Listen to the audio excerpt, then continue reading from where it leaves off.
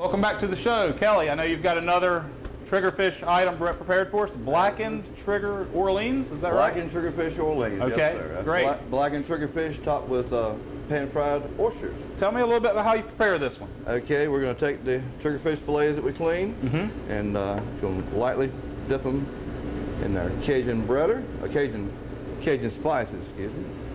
And we're going to put these. Of course, a lot of people are familiar with the Cajun blackened redfish or red drum. This is a similar menu item, it sounds like, just with triggerfish? Yep, exactly. Same type of method. And, got you. Just throw a little twist on it. So I know with oysters, we've got different seasons and different areas and locations that we pull them from. The oysters that we've got, you mentioned they came from Little Washington, I think? Yeah, they're packed in Little Washington. Okay. There's very few packers around here that shuck and pack the oysters. They're packed in Little Washington, but they come from our coast, up and down the coast, wherever they get the best oysters from. And if we wanted to go out and select and harvest our own oysters, what types of things are important for us to know? Any ideas? Or? Just make sure you're in a legal area to start with, and check with all the local regulations, and they're abundant everywhere in the area. We're about ready to flip the triggerfish now. Got you. So all those seasonings on top, blackened on bottom. Absolutely. That looks delicious. Okay. Now we're going to go ahead and throw the oysters on. Put a little bit more of that on there. Oysters right on the same grill then. Yep. Take 3 nice oysters.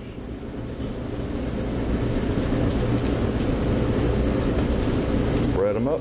And you're just breading those in your seafood breading that we used earlier then, I guess, absolutely. Right? That trigger piccata.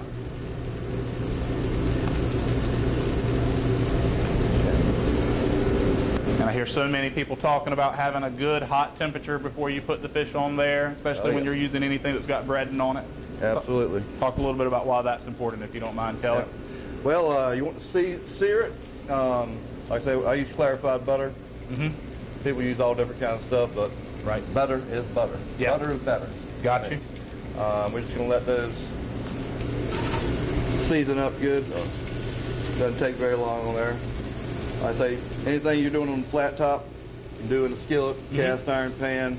Just watch your heat. You want to make sure you're on medium-high heat. Okay, medium to medium-high. Yep. Okay, while that's finishing right there, I'm going to cook up my green beans. All right. We have fresh green beans that we've blanched. Okay. Hot water, and I'll just heat those back up again. I know there's a number of different markets here in Crystal Coast area where you can get fresh green beans and fresh produce as well. Absolutely, absolutely. Great.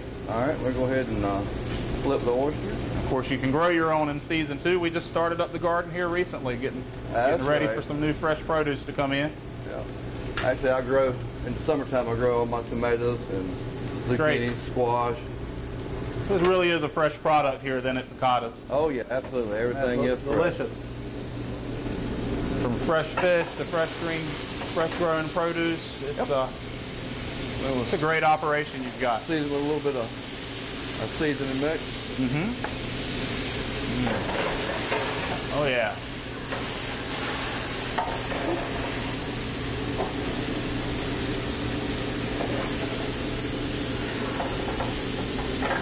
Okay. All right, we're ready to plate. Beans are done. Garlic mashed potatoes. Those up there. With a little bit of skin left on, it looks like. Oh yeah. I love your mashed potatoes. One of my favorites. Green beans on there.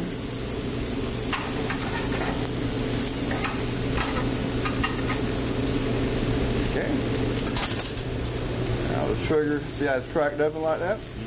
Trigger's done. That's a good sign that it's done then. It starts to break open a little bit. Like that. Is it a fairly flaky fish too? Oh yes, absolutely, absolutely. Awesome. Okay, we're going to put our oysters up there. Okay, and then we're going to top that with our chipotle aioli. That's good stuff. I'll tell you what, folks, if you're not hungry, you're not living. Something's wrong with you. That looks delicious. And there we go, our blackened triggerfish Orleans. Kelly, you have really taught us a lot about triggerfish today. I know we're going to talk a little bit more about it, but that's 3 different menu items that you've Yep. got that are really taking advantage of the entire Triggerfish's body. Absolutely. And that's awesome. No waste involved. All fresh local produce, fresh local fishery. Yes, sir. That's awesome. That's why we love picadas.